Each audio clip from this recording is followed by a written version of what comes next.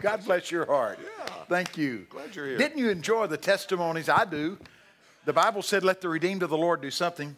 Say so. Yeah. We're supposed to talk about the things of God. One time a theologian challenged me. He said, I don't think you ought to spend so much time talking about miracles. I said, oh, you don't? He said, no. And so I began to study the Bible on how many times it tells us to talk about miracles. It says, we shall speak of his mighty acts. We shall tell one generation and applaud and laud the mighty things of God so the next generation can understand all the goodness of God. So we are supposed to talk about miracles. The guys that don't want to talk about them are those that don't have them. Now let me tell you about not having miracles. If you're in a church that doesn't have signs and wonders, I think you're probably in a church that's disqualified itself from being a New Testament church. Look out now, that's a mouthful. If you are in a church that does not have signs and wonders and miracles, you're probably in a church that's disqualified itself from being a New Testament church. You might say, Bobby, where do you get a statement like that? Mark 16:20 would be a good one to start with. They went out, the early church, preached, prophesied, released miracles, and it says, and God testified to what they were doing with signs following. We need signs and wonders. Everybody believes in signs and wonders. God does the sign, you and I do the wonder and go, what in the world was that? I've been preaching, this year will be 48 years this year, and I've averaged speaking 5 times a week right now for 47 years. And here's what I figured out. That's right, 47 years, 5 times a week. I've averaged speaking 5 times a week. Guess what? I'm living proof practice don't make perfect. Yeah, see that? Yeah. But listen, here's what after all that preaching, here's what I figured out.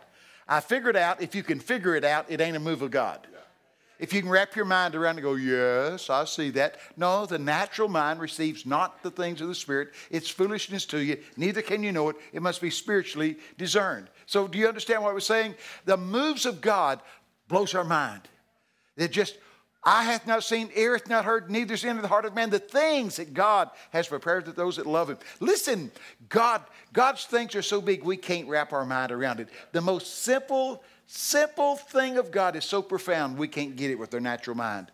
It has to be understood by the Spirit. The simplest things from God. And so God wants to explain some things to us, teach us some things, and he's wonderful. Isn't he wonderful?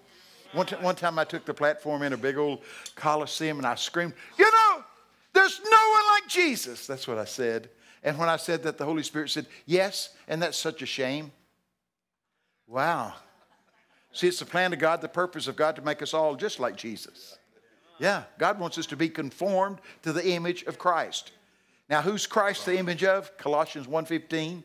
Colossians 1:15 says Christ is the express image of the invisible God. Wow. Say invisible. What does invisible mean? Can't see. You can't see him. You can't see God till you see him in the form he chooses to reveal himself. Remember he said, and you shall have a son, you shall call him Emmanuel, which being interpreted is God with us. John 1:14 says, and the word became flesh and dwelt among us. And we beheld, we saw his glory. Listen, you can't know God apart from Jesus. And I think the Bible teaches you can't know Jesus apart from the Holy Ghost. No man can come to the Father except the Spirit draw him. Aren't you glad God is a great initiator? He's the one that woos us. There's a verse in the Bible talking about God wooing back his backslidden people. It says, I will allure her, my backslidden people, out to the wilderness, and there I'll win her back with words of love.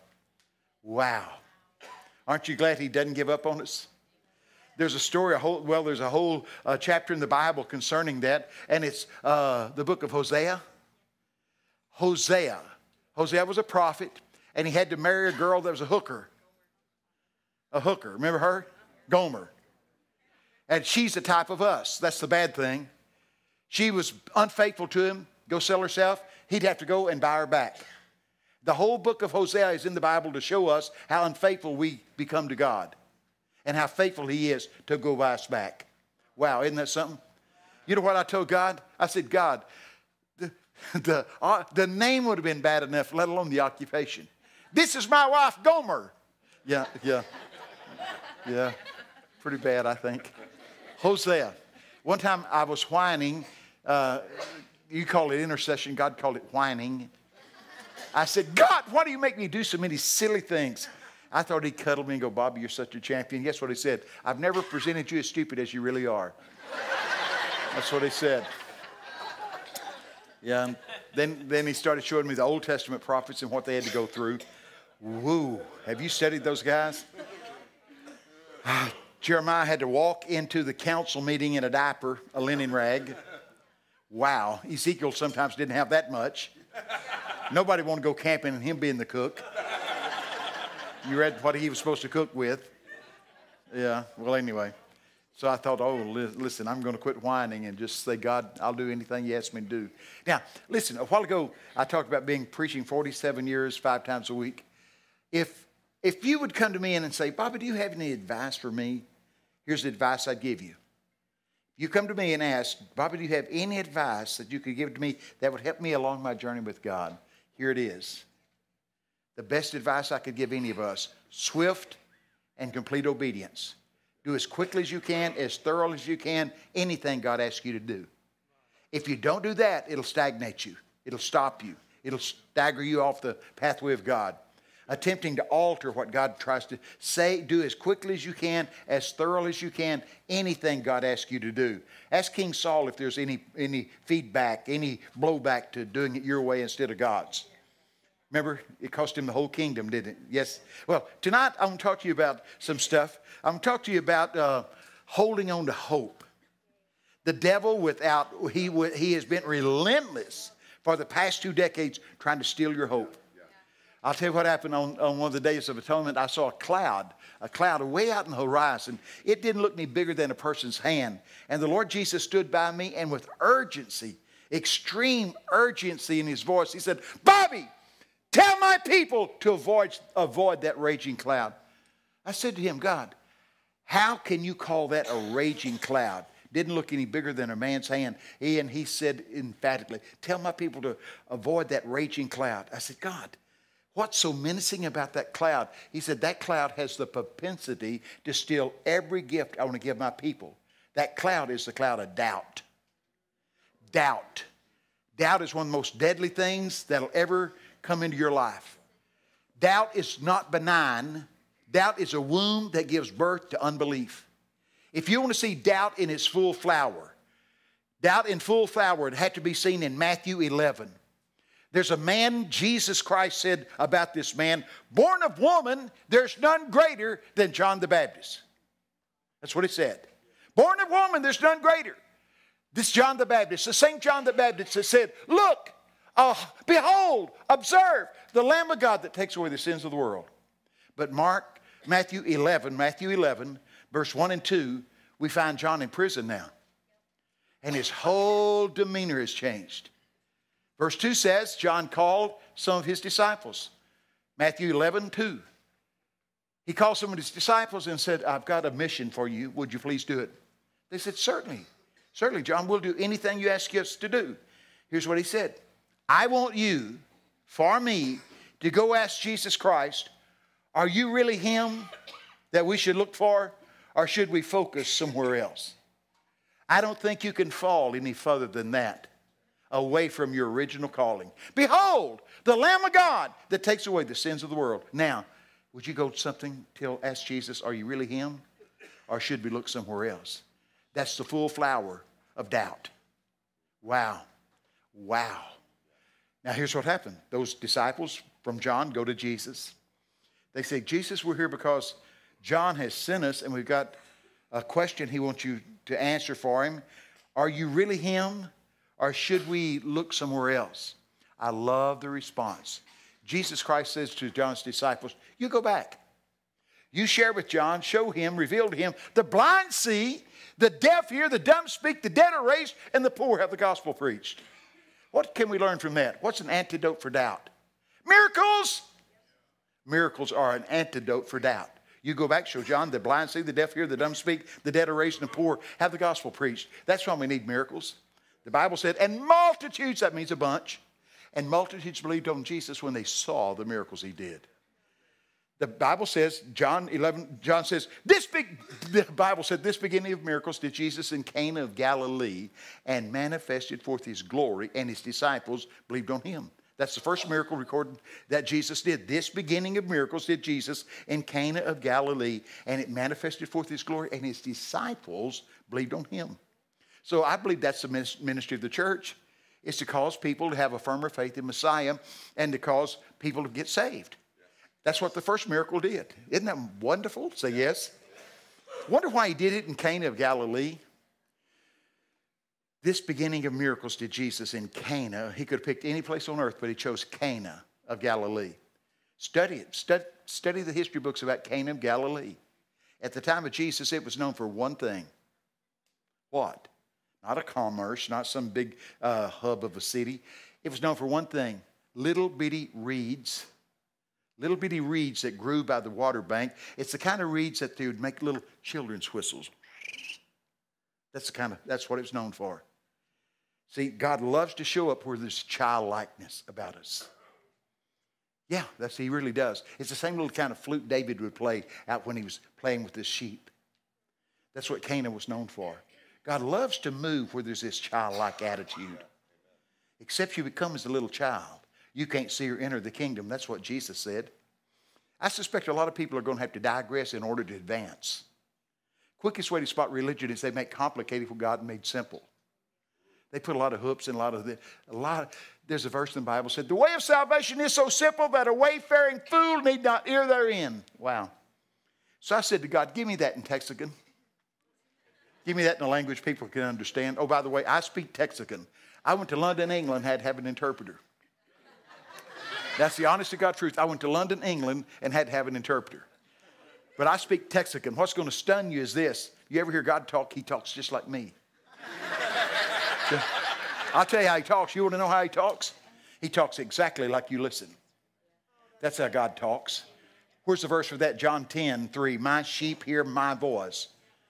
John 10:27 says, they flee other voices, but they'll follow his voice. You say, well, Bobby, how can I really know it's God's voice? Woo. Nothing will amplify the voice of God like intimacy. My wife and I have been married 53 years. She calls me and I go, who is this? Woo! You talk about trouble. Yeah. I should be able to tell whether she's happy or sad just by the tone of her voice. Nothing amplifies hearing the voice of God like intimacy. I used to think if God had something really important to say to me, he'd get me by the shoulders and go, Bobby! It's right the opposite. He said, it's a sign of your immaturity if I have to shout at you. He said, you should be so close to me I can guide you with my eye. Remember the verse in the Bible? You ever seen a parent guide the children with their eye? Little Junior reaches for something, Dad goes, he goes, whoa, I don't think I'll do that. What is that a sign of prior instruction? Dad and Junior's had a talk about that. Don't you want to be easily entreated? So I used to think God would really, shout at me, but he's told me, he said, it's a sign of your immaturity if I have to shout at you. Talking about shouting, here's what God said. He said, tell my people I shout my truths, but I whisper my secrets. See, any of us can get his truths. The Bible's full of them. But few of us will get his secrets. Say secrets. You believe God has secrets? Yes, Bobby. Is there any verse about it? Deuteronomy 29:29. Deuteronomy 29:29. It says, the secret things belong unto God, but the things that are revealed belong unto us and to our descendants from now on. Wow. Aren't you glad God wants our children to get in on his secrets? That's Deuteronomy 29:29. The secret things belong to the Lord, but the things that are revealed belong unto us and to our descendants from now on. How do we get what God wants to reveal? We let the Holy Spirit lead us. And Jesus said about the Holy Spirit in John 16:13, he will glorify me. Wow, aren't you glad? That's what the Holy Ghost will do. One preacher told me, said one time, oh, Bobby, I'd be so afraid just to let go and let the Holy Ghost have his way. No telling what will happen. I said, I'll tell you exactly what will happen. Jesus will get glorified. He will glorify me. That's what Jesus said about Holy Ghost. You ought to hear what Jesus says about Holy Ghost. Wow. You want to hear a little bit about it? He said, go with me there just for a moment. This is not what I was going to talk about, but I'm talking about it anyway. John, if you will, and we'll show it to you here. I love what Jesus talks about the Holy Spirit here. John 16, verse 13 says, but when he, the Spirit of truth, the truth-giving Spirit comes, he will guide you into all the truth, the whole truth, the full truth. For he will not speak his own message on his own authority, but he will tell you whatever he hears from the Father. He will give the message that has been given to him, and he will announce and declare to you the things that are to come that will happen in the future.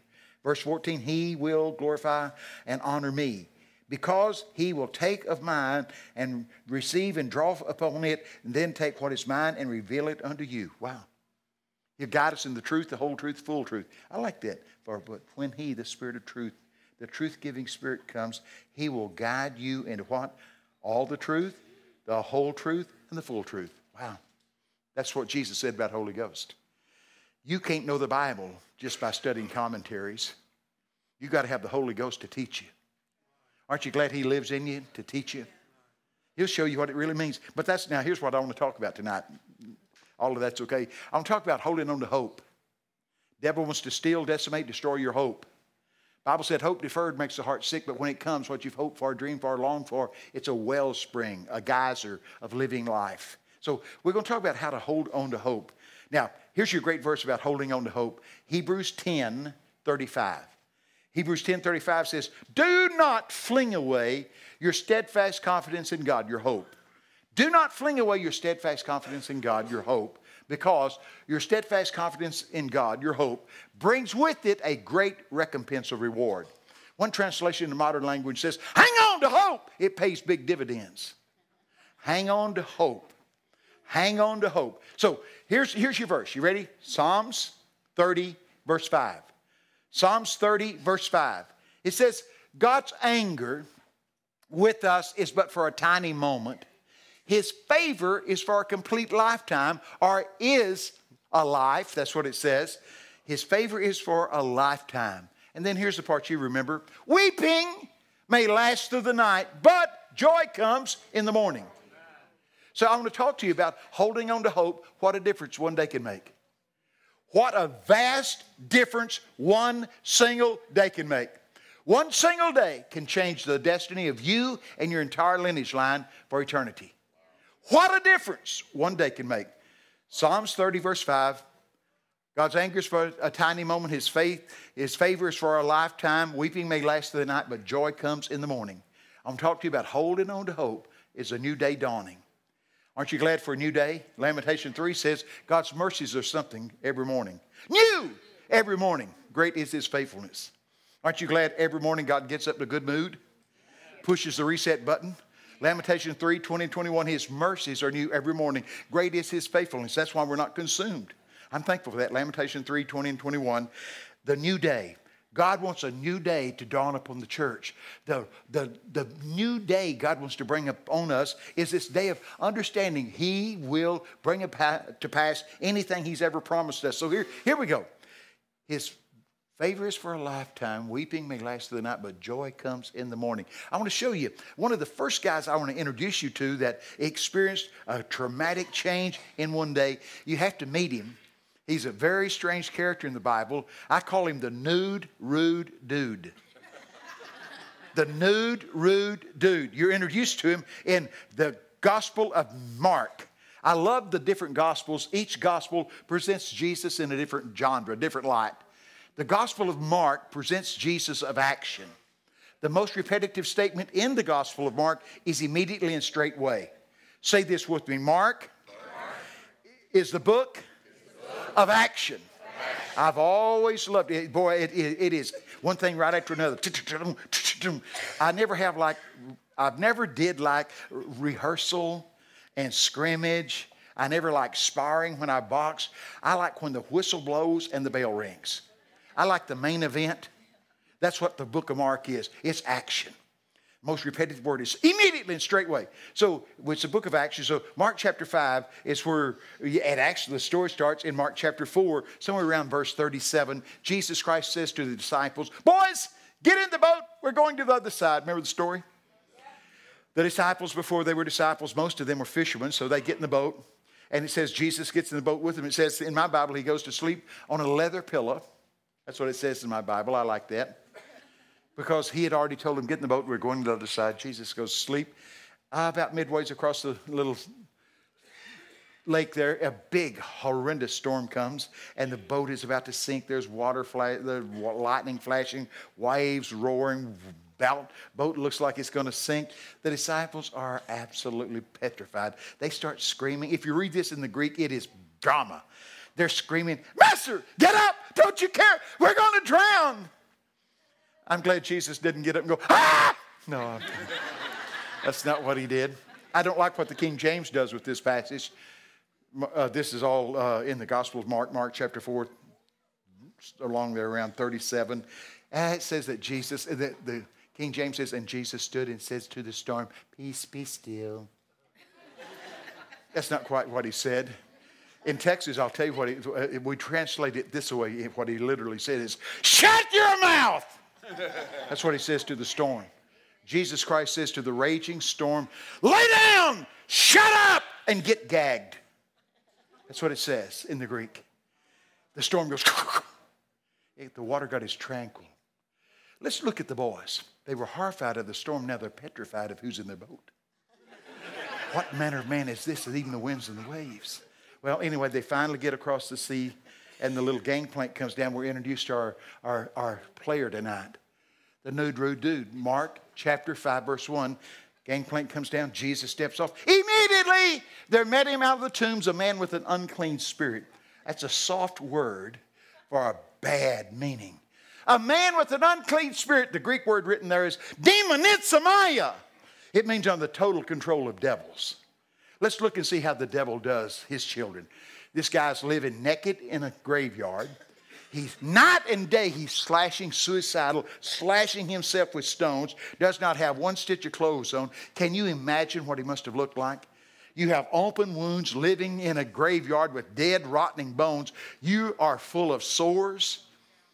Not one stitch of clothes on, hair matted down to his shoulders, foaming maniac of a man. That's who meets Jesus. Aren't you glad Jesus didn't get in the boat and go, whoo, let's go back, boys. You'll find out when Jesus shows up, anybody is harvestable. This is a maniac of a man, an absolute lunatic. Living up there in the graveyards. It says in your Bible, no man could bind him, no, not with chains or fetters. Often he'd been bound with chains and fetters, and he'd pop them asunder. Night and day he was in the mountains and the tombs crying, slashing himself with stones. Wow, now he's at the presence of Jesus. Jesus says, what is your name?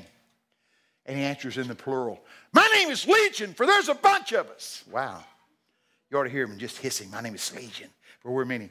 And Jesus begins to dialogue with the demons in him. The demons are saying, don't send us out of the country. There's a bunch of pigs up on the hillside, about 2,000 of them. And the demons are saying to Jesus, send us there. Let us go there. And Jesus gave them leave. Told them they could get out of the man, go get in the pigs. This is what your Bible says, Mark chapter 5. It says, immediately the demons left, got in the pigs, and it says the pigs went nuts, ran violently down a steep slope into the ocean, and drowned themselves in the ocean. We got about 2,000 bobbling dead pigs. It is a case of mass swinecide if I've ever seen it. Don't you think? They're dead. Now the guys keeping the pigs, they go, we better run into town and tell the pig owners business looks bad. So they ran into town. They tell the owners, you better get out here. Something's coming down horrible. So it says the guys that owned the pigs came out to see what was going on. And here's what your Bible says. When they came, they see him who had the legion of demons. Now he's seated, clothed, in his right mind. If ever there was a time for them to throw their hands up and go, glory to God, hallelujah. What we've longed for has happened. That's not what these guys did. These guys in the most hostile tone said to Jesus, hey, it costs too much to have you in town. Get your bags, get your stuff, and get out of our neighborhood. That's what they said. Jesus is getting his stuff together. He only comes where he's invited. He only comes where he's wanted. He's getting his stuff, and the guy who is seated, clothed in his right mind now says, oh, Jesus, let me go with you. Jesus said, no, that's not the plan. Plan is for you to go back to your family, your friends, show them and tell them and reveal to them what great things the Lord has done for you. And the Bible says, he went back to his family, his friends, and he showed them, taught them, told them about what God had done for them. And here's what it says. He went to Decapolis. Decapolis is a word for a 10-city region along the coastline. And here's what it says. And everyone that heard him marveled. Ask the theologians what that means. It means they got born again. Wait a minute. We're talking about hold on to hope. What a difference one day makes. This guy woke up a maniac in a graveyard, and he goes to bed a missionary. Wow, one day. Woke up a screaming, naked maniac, and now we see him in one day, clothed, seated, now a missionary to a 10-city region. Wow, what a difference one day can make. That's a drastic change, don't you think? I do. Pretty marvelous. Is there any more of those in the Bible? Oh, they're full of them. Here's one of the greatest ones you'll ever see. Study the annals of history. You'll never find anything that compares with this kind of a restoration. Isn't it Joel 2:25? I will restore, declares the Lord. I like these bongos or whatever these are. I can't play anything. I can't play a radio. Woo!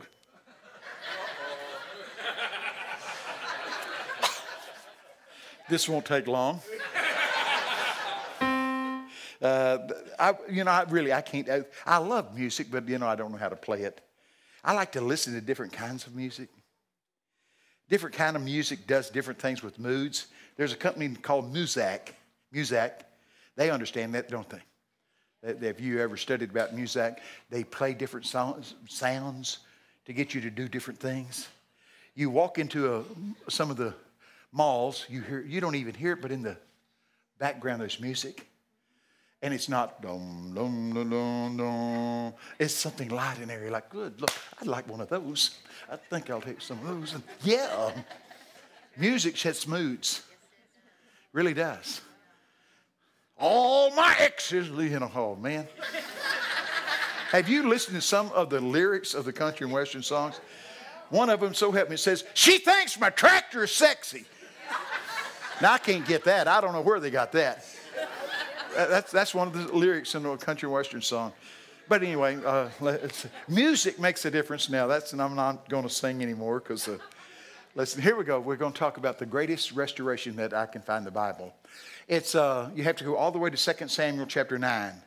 Have you ever made a vow or a promise to somebody and then you got busy and just forgot all about it? Wow. That happened to my little grandson. He's 21 now, but when he was a little boy, when he was a little bitty boy like that, he talked with a lisp. His name's Brandon. Little bitty boy like that, so he called me the Peppo Preach. I want you to do something for me. I said, Brandon, I'll do whatever I can. He said, I want you to buy me a living hamster. I want you to buy me a living hamster. I said, okay, I'll get you a hamster. And, I just absolutely forgot about getting him a living hamster. So somewhere around January, the middle of January one time, I get a call. It's Brandon. He said, Peppo Preach, you lied to me. I said, no, Brandon, I didn't lie to you. He said, you told me you'd get me a living hamster. My birthday came, no hamster. Christmas came, no hamster. Oh, Lord.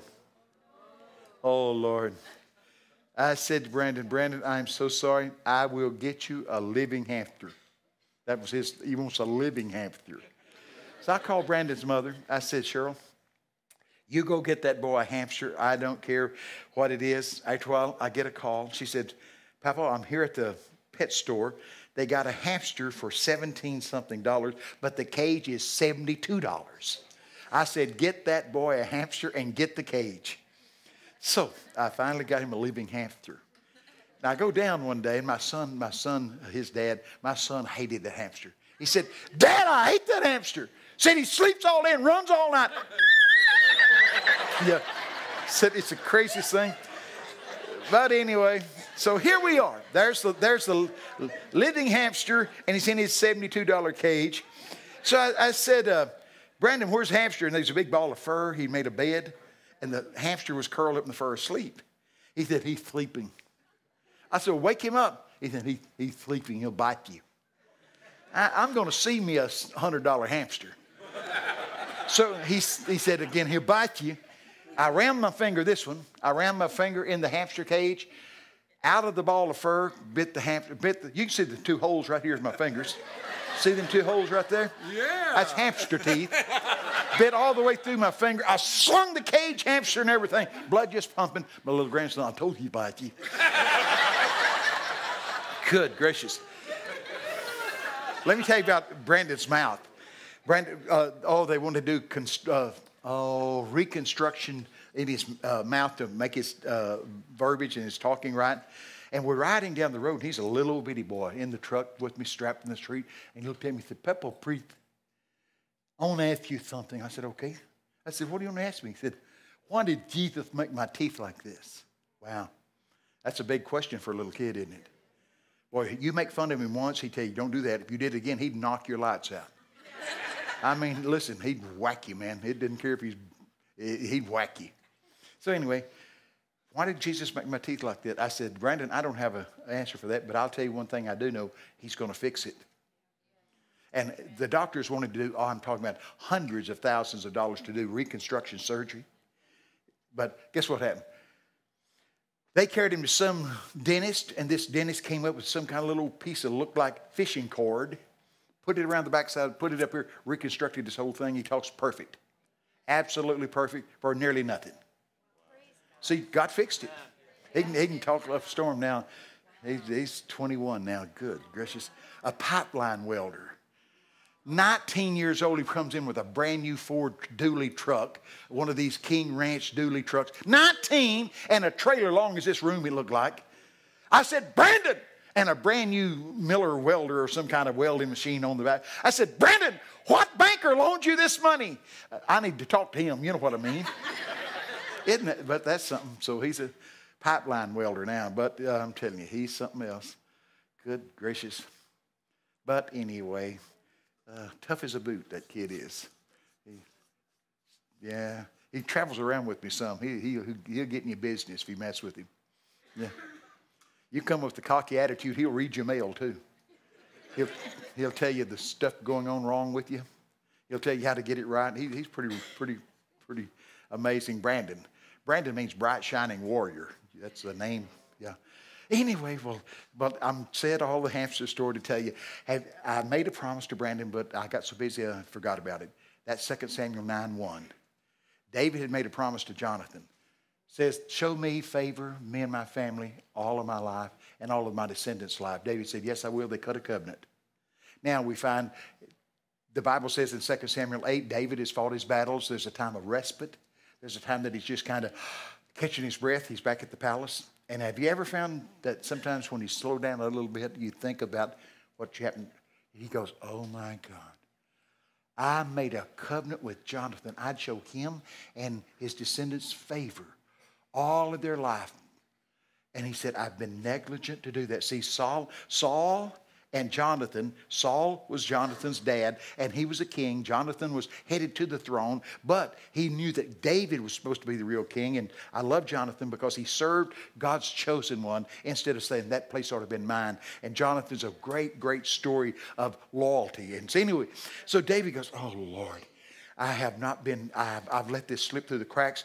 And so 2 Samuel 9, David says, is there anybody left of the household of Saul that I could show them kindness and favor for Jonathan's sake? And there's a guy named Ziba that worked in the palace area there. And here's what Ziba says. Yes, there is. Jonathan had a son, but he's lame in his legs. So you find all the way back there, it says in 2 Samuel 4, when Jonathan was a little 5-year-old boy, word comes that his dad's been killed and his grandfather's been killed in battle. It says a nurse, a nanny, a woman, picked up the little 5-year-old prince and starts with him. I don't think she's malicious. I think she's trying to get him to safety, trying to get him to a different place. Somehow there's an accident. The little prince dropped her. He was falling on. It doesn't say how it happened. It just says he was lame in his legs. You look at the Hebrew word lame, it's the strongest word for paralyzed. He's paralyzed from the neck down from the time he's 5. Ah, man. And so David had forgot all about him, didn't even know anything about him.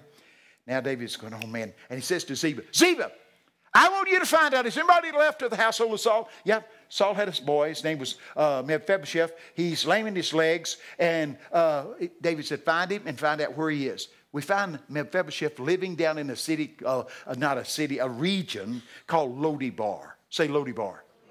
I say this to you right now. Nobody in their right mind would live in Lodibar. Only people that did live in Lodibar were thugs and robbers. Mean, outlaw kind of people. Lodibar, the word Lodibar means dry, barren, and uninhabitable.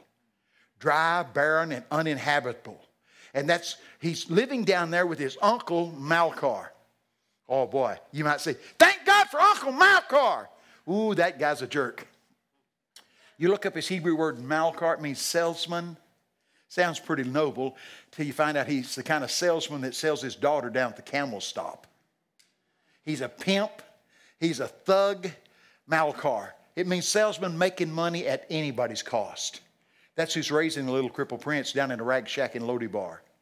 Lodibar, dry, barren, uninhabitable. Only people live there is outlaws. Every day, I'm sure the little prince heard something like this from Uncle Malakar. Hey, boy, if it wasn't for me, that king back there, David, drag you up to the palace, slit your throat, hang you on the gate, let the buzzards eat your skin. See, that's what happened to when one king would kill every one of the descendants of the prior king. But David's not that away. He's a man after God's own heart. Now he's sending out Ziba. David says to Ziba, Ziba, you go and find Mephibosheth.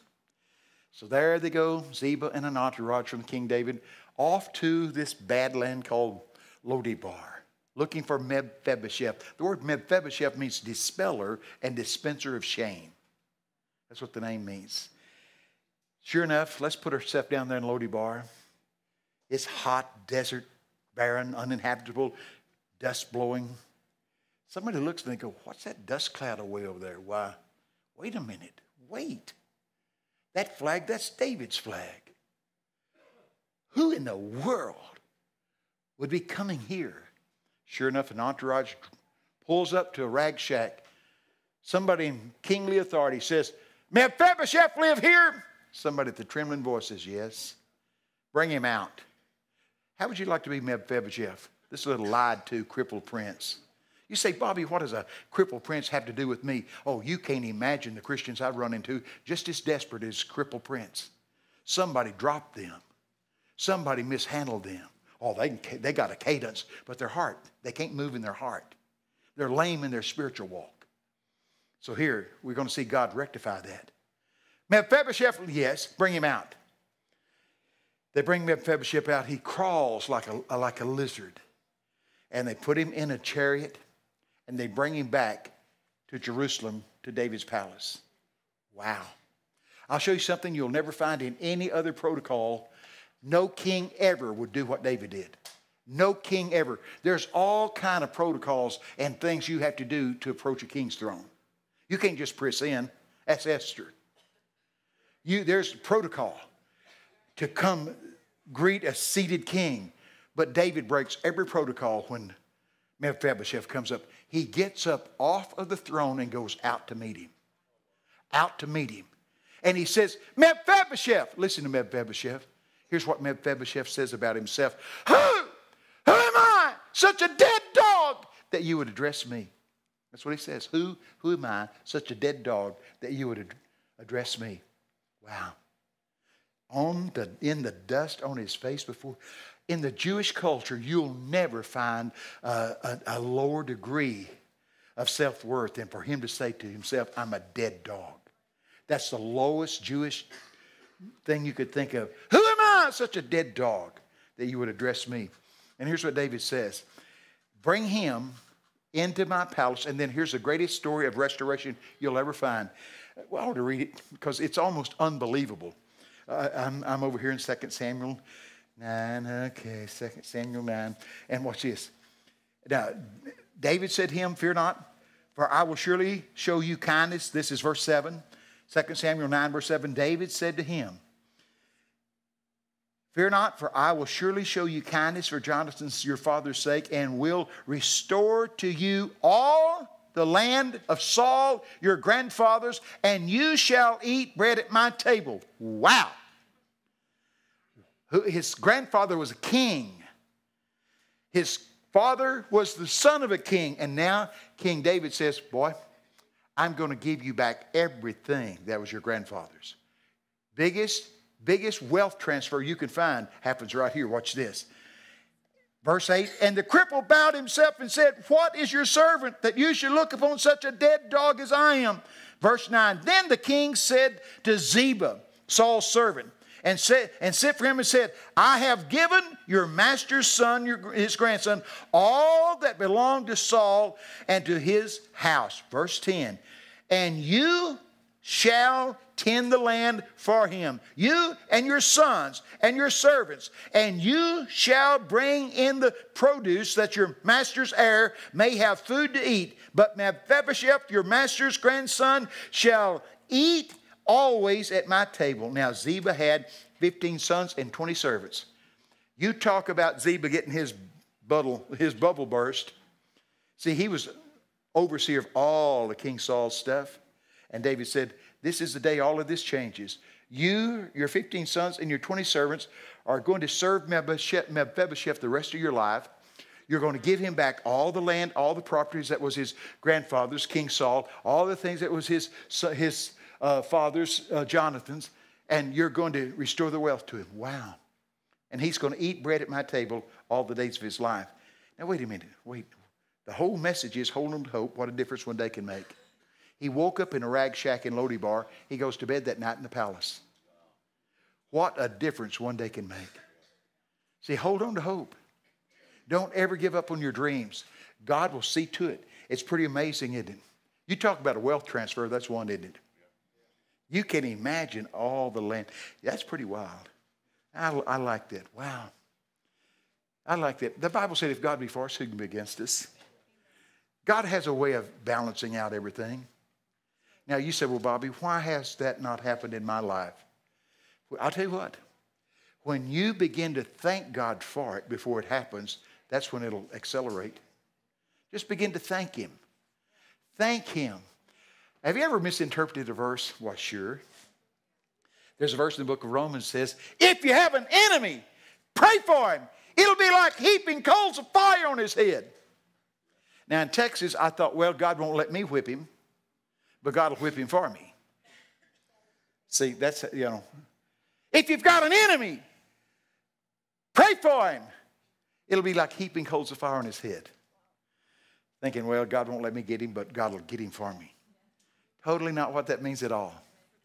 Back in those days, they transferred fire with living coals, and they transferred the living coals on a crock pot, a clay pot on their heads.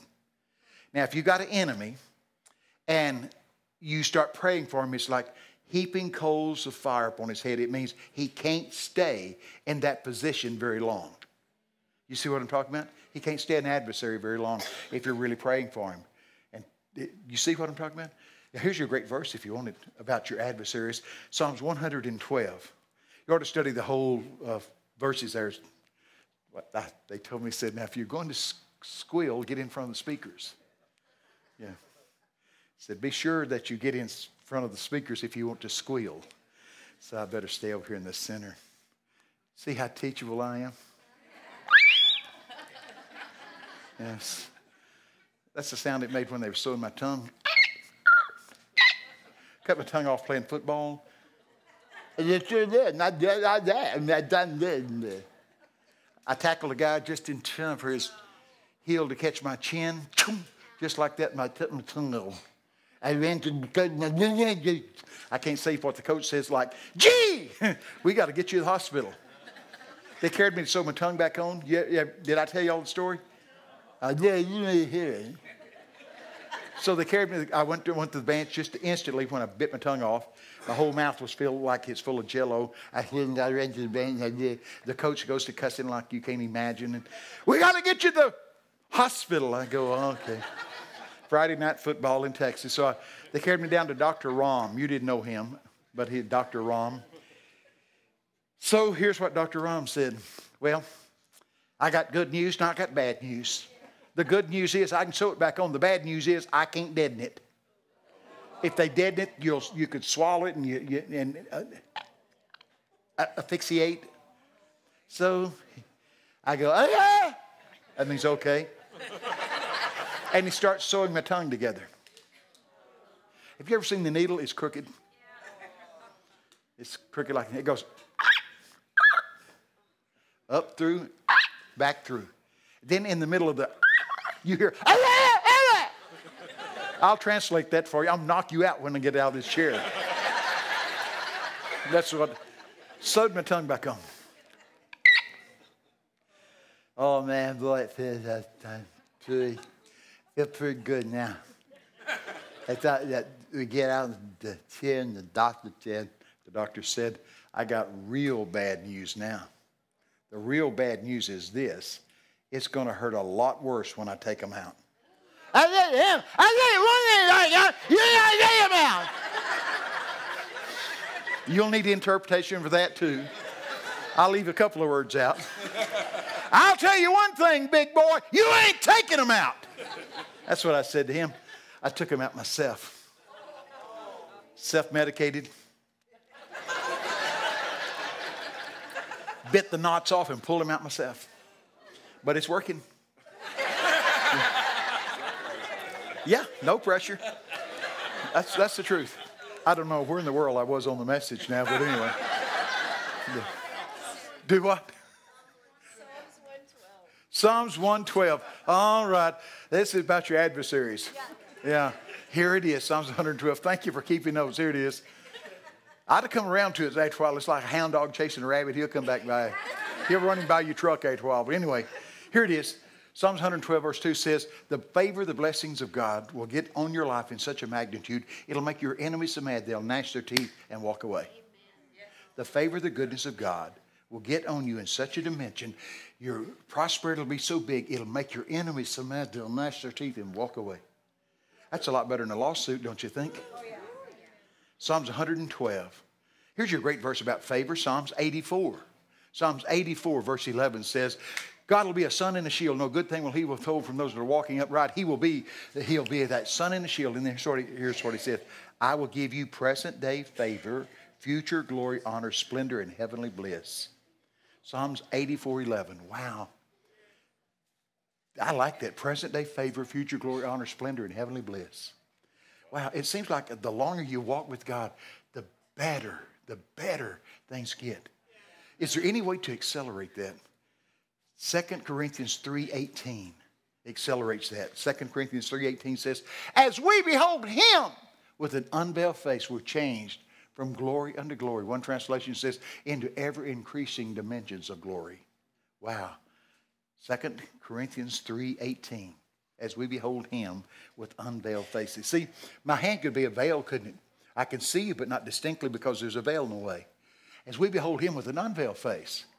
So I decided I'm going to study and find out what veil is over the face of the church, keeping us from seeing Jesus like he really is. It's going to stun you. The veil over the church, keeping us from seeing Jesus in his resurrected splendor, is tradition. It's the only thing I've ever found in the Bible more powerful than the Bible.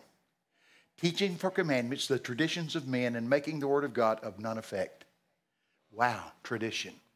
It starts out like this. Well, I know the Bible says that, but, whoa. Now, if the Bible says it, that settles it. No argument, no, that's the way it is. People hate absolutes, but the Bible is absolute. It's the absolute on the earth. I'm serious. Boy, I'll tell you what, a progressive generation don't want to hear that, do they? Well, I'll tell you what we're going to do. We're going to see God move in the millennials like you've never seen in your life. I'll guarantee you this, a mighty move of God is coming to the millennials. I'll guarantee you. You go, how's it going to come? God's going to set them free with the holy, reverential fear of the Lord. They're going to get 2 arrows shot. And the arrows are going to have John 17:17, and it'll unlock the holy, reverential fear of the Lord for the millennials. John 17:17 says, sanctify them through the truth. Thy word is truth. You watch this. God's going to set these millennials free with the holy, reverential fear of the Lord, and they're going to come rampant into the kingdom of God. The word sanctify, John 17:17, sanctify them through the truth. Thy word is truth. Sanctified means cleaned up, set apart for the service of God. So that's going to happen. Well, we got to get out of here. It's kind of late. We got another service in the morning. Tomorrow. It's only a day away. Talking about singing, I do things just spontaneous in the services. So I'm up there in California, or down there in California, and I'm there, and we're in a Korean church in Anaheim, California, packed to the hilt. And you remember a few years ago, this song about the X Factor? It was pants on the ground, walk around like a fool with pants on the ground. Y'all remember that song? Y'all don't remember that? Well, it was a big deal. There's a guy, it went all over America. Pants on the ground, walk around like fools, pants on the ground. And anyway, so I'm up there in this Korean church in Anaheim, California, and it is packed to the hilt with people. And I'm just and I said to a girl sitting out there, never seen her before in my life, I said, hey, stand up. She stood up, and I said to her, I want you to sing pants on the ground, walk around like a fool with pants on the ground, but I want you to sing it in high opera. I like to fell off the platform. She starts in high, she was an opera singer, a famous opera singer, and sang pants on the ground in high opera. And see, I'd never seen her before in my whole life. Let me give you another one of those just picking the people out of the crowd. I'm over there in Vienna, Austria with Rick Joyner. And there's, I don't know, 2,000 or 3,000 people in this room. So I'm supposed to be the preacher. So there's Rick sitting there. So all these people are there, Vienna, Austria. So I get up to preach. Instead of preaching, I look out across the service, and I said to a woman, hey, I want you to give me a haircut. Vienna, Austria, first time I was ever there in that place. And I say to this woman, hey, I want you to give me a haircut. And she said in perfect English, yes, I have my equipment with me. Rick Joyner said, you know what, woman? I said, I've never seen that woman in my whole life. Rick Joyner had to hold the men's room, the door open for the men's room in the Coliseum so that woman could wash my hair. You couldn't be in the bathroom with a strange woman, you know. So he's got the door open while the woman washed my hair and gave me a haircut. He said, what if she couldn't have cut hair? I said, oh, a couple of weeks, it'd been over. But what she was a hairdresser for that harmonic orchestra that's over there, whatever that is, Vienna Orchestra, whatever. She was a hairdresser. I went back next year, she gave me another haircut. Now, here's you another, I'm down in Tulsa, Oklahoma. I got pictures for this one. I'm in Tulsa, Oklahoma, and I'm walking around preaching, and there's a little old lady out in the middle of the crowd, and I said to her, ma'am, stand up. She stood up, and I said, I want you to bake me a pie. And she says, certainly, and sat down. Preacher said to me, you know who that is? No, I don't know who that is. She's a famous pie baker. Been on the magazines, Home and Garden, and she's a famous pie baker. I got him on the phone. My ring tall as a truck window, you know. But see, you have not because you ask not. We got to get more spontaneous, don't you think? Well, you know, what if she couldn't have cooked? You want one more of those stories? My wife and I are down in the Coliseum in Houston doing one of our meetings. So I'd never stay up here hardly when I'm preaching. I walk around. So I'm walking off the platform in a Coliseum there in Houston. I walked by a man in a suit and his son right there. Never seen him before. And I had the strongest compulsion to slap him. I wanted to slap this guy so bad. I go, good Lord. And I'm walking away like that, and I thought, what in the world was that? So I walked back over there, and I said, it's all I could do. I had to keep my hand in my pocket. I thought, oh, Lord. My wife is sitting there, and she's got this troubled look on her face. I got a troubled look on my face. So I walk away twice, and I go back the third time. This time, I said, sir, I am so sorry. I have the strongest compulsion to slap you. When I said slap you, him and his son fell out on the floor. And he's in a suit, and he's screaming, it's real! It's real! Thank God! The prophetic's real. I said, get him up! I said, how in the world do you know the prophetic's real? He said, me and my son didn't believe in the prophetic. Said we didn't believe what you did was real. We didn't think it was from God. So we made a covenant out in the parking lot. We said, we're going to make a secret sign. If he says anything about slapping us, we'll know it's really from God. Yeah. So I said to him, I won't slap you. I'll just let God do it. I did like that, and it knocked him about 4 rows over. Yeah. See, now, that's something, don't you think? I like that kind of stuff. But see, you know, I didn't want to slap the guy, but I would have if I had to. I told you about nibbling the guy's ear, didn't I? It can't get much worse than that. Yeah. They said, oh, be careful. The richest, most influential man in Europe is here, and he's hostile to the prophetic. I said, don't worry. Bring him right down here. Yeah, that's the one that had the nibble on his ear. Yeah, I told you a while ago, nothing helps like swift and complete obedience. That's true. You go, I don't believe God asks you to do something like, yeah, he will.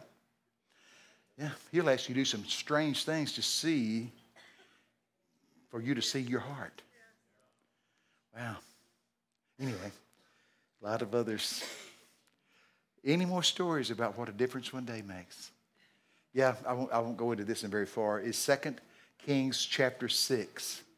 The worst famine mentioned in human history. You've never seen anything like the famine in 2 Kings chapter 6. You meet a king walking on a wall. You hear a woman screaming, "Help me! King, help me!" You hear the king say, "Ma'am, there's no food in the bin. There's no oil in the vat. If God doesn't help you, I can't help you." The famine is so severe. 2 Kings chapter 6. Famine is so severe. This is a part I detest it being in the Bible. It was so bad they were boiling their children and cannibalizing their own children. And this woman is screaming at the king, "King, help me! King, help me!" And he said, "Ma'am, I can't help you. There's nothing. If God doesn't help you, there's no way you can get help." And then he says to her, "Why is it you're so agitated?" And then she says it, "Because of this woman. Yesterday she said, if we'll eat your son, then tomorrow we'll eat my son." And then it says in your Bible, "So we boiled my son and ate him." Oh, Lord. My mind won't even go there. "So we boiled my son and ate him." And now, today, she's hidden her son from me. Not being remorseful that she just cannibalized her own son, but being remorseful because this woman has hidden supper from her. Wow, it said the king ripped his robe, had sackcloth under there. Great humility. And then you have to fast forward to 2 Kings chapter 7, verse 1. Starts with the English word, T-H-E-N. Then, that throws it right back into chapter 6. Then, the prophet stands and says, about this time tomorrow, there'll be more food in this village than you could imagine. Wow. Right in the middle of the famine. Anybody can prosper when prophesy when the bread truck's back in. This is right in the middle of the famine, about this time tomorrow. Now, you never get a good word without somebody trying to talk you away from it. 2 Kings says there was a wise guy that the king listened to, and here's what he said when he heard the prophetic word. "No way, that'll never happen. Even if God ripped open heaven, God wouldn't do that." And so the prophet, I'll paraphrase, said, "Okay, big mouth, you'll see it, but you won't get to participate." You read the rest of the story, that's exactly what happened, isn't it? This strange, strange story. We're already in 2 Kings chapter 7. The prophets prophesied about this time tomorrow. And then the story just shifts. Cha-chong! There's 4 lepers laying outside the gate. Guys, I don't want to hear about 4 sick dudes. I want to know who's bringing the groceries. Where'd these 4 sick dudes come into it at? There are 4 lepers laying outside the gate. How'd they get in the story? What have they got to do with feeding a starving village? They're so advanced leprosy, they're outside the gate. And I love their attitude. They got to take an inventory. They said, if we lay here, we're going to die. If we go back in there, Samaria, the city of Samaria, we're going to starve. Our only course of action is to get up and go face this army out here that's caused the famine. Wow. 4 limping lepers. I've nicknamed one of them Limping Larry. Leprosy pieces fall off. Can't you see him laying in a pus pool? Yeah, you're half the man you used to be. Yeah, you're all thumbs. Yeah, sort of like that. But they finally make up a choice. And they said, if we lay here, we're going to die. Let's get up and challenge change. And here's what your Bible says. These 4 limping lepers start out toward this army, a hostile army. And it says when they get the enemy camp, the camp is still intact. All the food is there. It says there's gold and silver in abundance, everything. But the enemy is gone. Now, what in the world happened? How can 4 limping, sick, putrefying guys chase off a whole army? It says this. Before the lepers got there, God sent a sound. Say sound. And it was the sound of armies marching, chariots, wheels rolling, shields, spears, swords. That's what the enemy heard. Who's coming? Limping Larry. But see, the battle's not ours, it's God's. And these lepers get there, and boy, the place is packed out, all kind of fancy clothes, gold, silver in abundance, and they're picking it up, hiding it. And then they wake up, they go, wait a minute. This can't be just for us. What about our brothers back there? Let's stop just a moment in your life. How does that relate to us? What about our brothers back there in those traditional churches? Don't even know there's a banquet table. Don't even know there's the fullness of the Holy Spirit. Don't even know the gifts of the Spirit flow. We're hiding it in the sand. And they said, if we keep this up, something bad will happen. Let's go back and get them involved also. Hey, open up, they said. Remember that wise guy? No, it's a trick. But finally, the king finds out it's real. They bring the food to the gate. Open the gate. There's such a zeal to get the food. What happens? Somebody gets killed. Who was it? He got trampled to death as the people ran to get the food. Well, that's something. I like the kid with the hat on in the middle there. That's you. Yeah. I'll tell you what's happening. God's got big plans for you. You've been running from them, but you're going to start running to them. Look out now. God's going to run over you with his goodness. You're going to get the verse out of Deuteronomy. Stay on track with God, and the blessings of God will overtake you. That's it. See, God talked to you when you were younger, but then you kind of turned away from that. But somebody made fun of you. But listen, God's got big plans for you, okay? So my advice to you is swim to the boat. He's already hooked you. Just swim to the boat. Okay? It'll save you a lot of...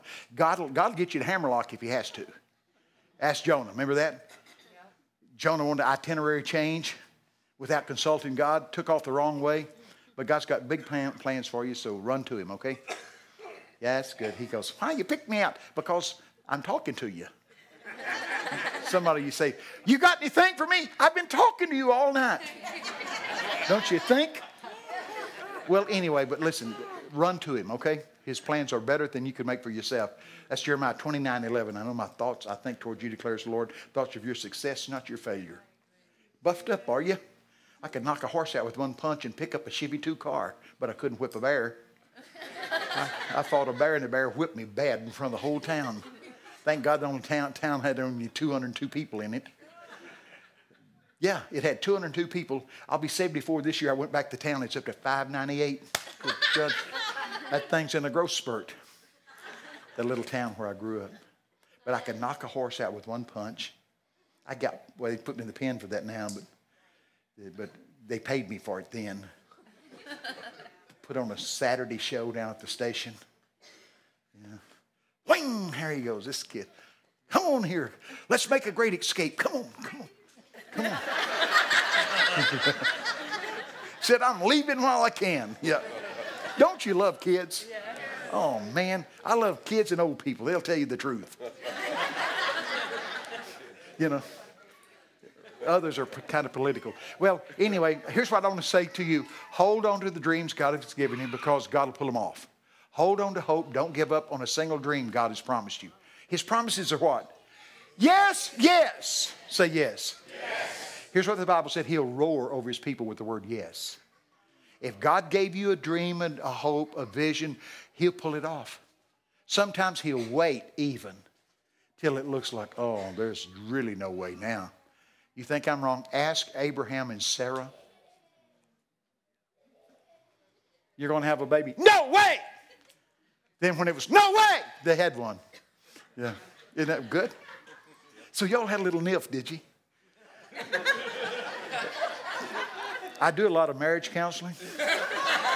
Here it is. Here's my marriage counseling. All you got to say is, I do, and yes, dear.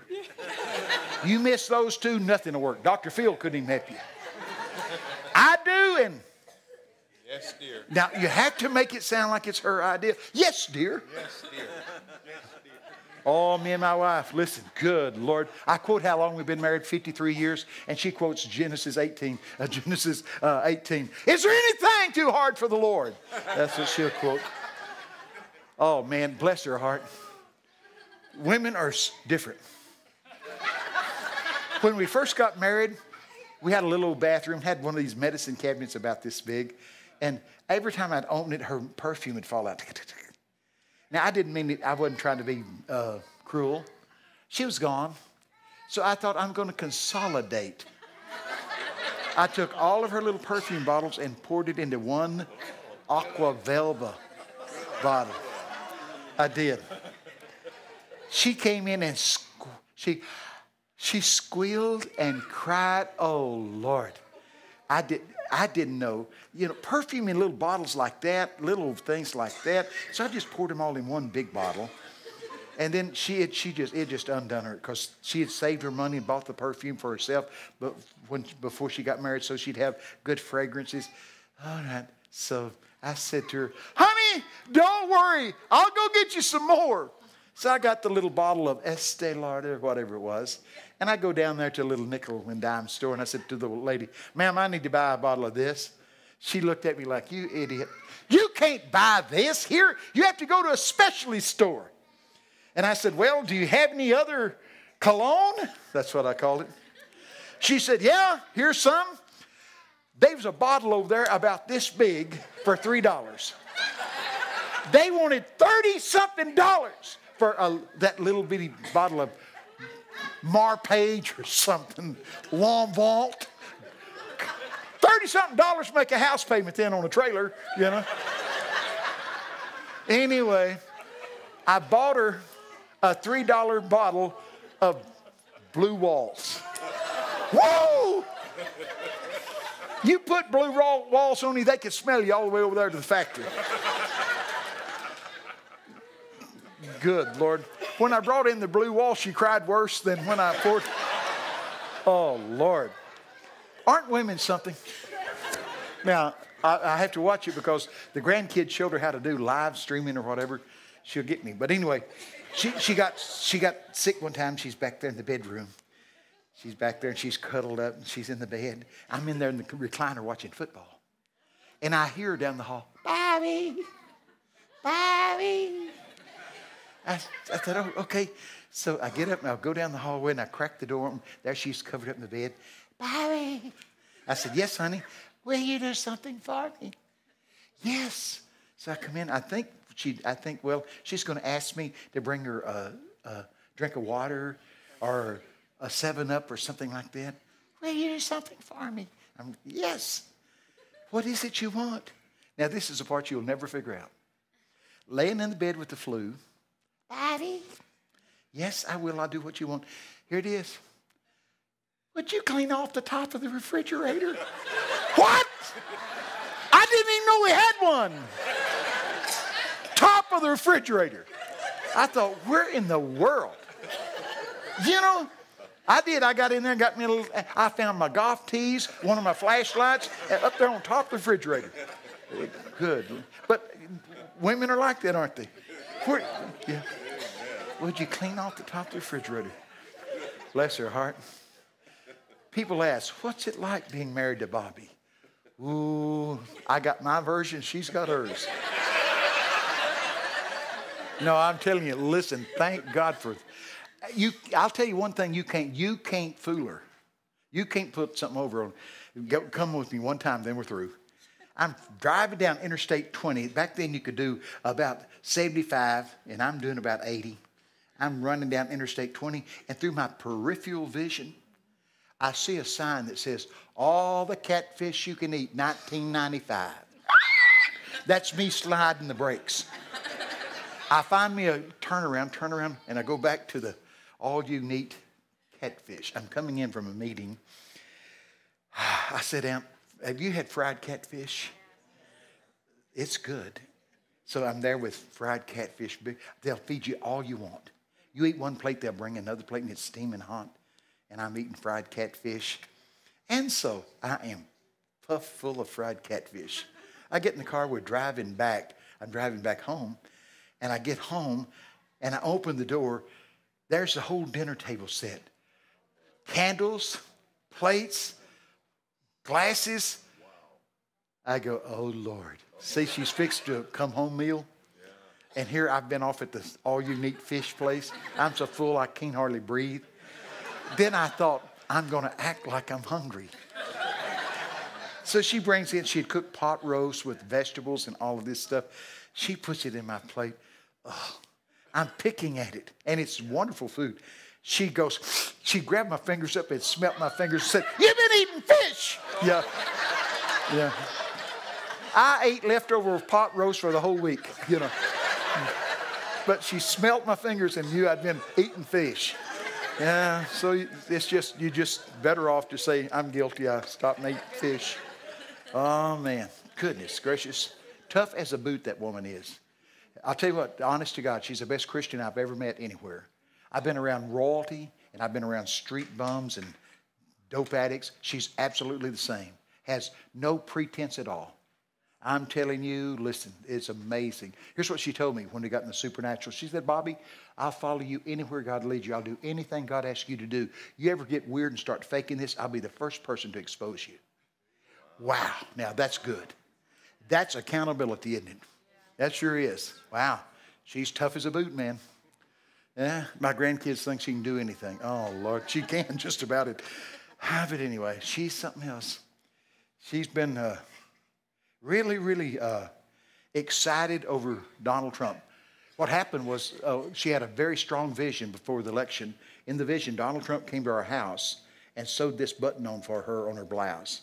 She said, Bobby stood this close to me, never said a word, said he sewed this button. She told me, said, Bobby, that button would have been on here till Jesus comes. Said he meticulously with big hands sewed the button, sewed it tight, sewed it, left, came back and checked it again. So I told my wife, he has just buttoned down the election, and since he came back another time, he's going to get 2 terms. So if you're listening, see, now that's really something. Wonder why he came to my wife, because at that time there was this great hostility concerning his treatment of women. But my wife said he's the most gentle thing, sewed the button on. So he buttoned down the election and then came back and looked at the button again. Wow. Isn't that something? I tell you, if you want to see something about Donald Trump, look at his children. If ever they could have been some spoiled brats, those kids could. But look at them. They honor their father. And it's not just because he's got the checkbook. There's a genuine honor there. Isn't that something? Wow. Anyway, let's pray and we'll get out here. And we're coming back in the morning. Yeah. So we talked about hold on to hope, what a difference one day makes. But in the morning, I want to talk to you a little bit about what to do when you don't know what to do, and then what to do when you don't want to do nothing. You ever been where you don't want to do nothing? You want people to leave you alone. You don't want to go to church. What to do when you don't know what to do, and what to do when you don't feel like doing nothing. We'll look at that in the morning in the Bible, okay? But let me pray for you now. I want you to say, Lord, I ask you